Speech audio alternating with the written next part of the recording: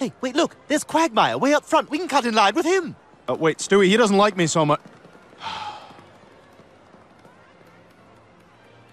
Glenn? Glenn Quagmire? Wow, what are you doing here? Oh, hi, Brian. Just waiting for Santa like everyone else. Well, cool. Oh, man, we'll just hang with you guys here. Who's this little guy, huh? Is this your nephew? Hey, buddy, you here to see Santa? Yeah, I hope you've been a good boy this year. That little guy is my niece, Abby, you douche. Her hair's short because of the chemotherapy. Uh-oh. Do you know how much talking it took to get her out of the house because of her no hair? Oh, gosh, I didn't know. I'm so sorry. Oh, you're sorry?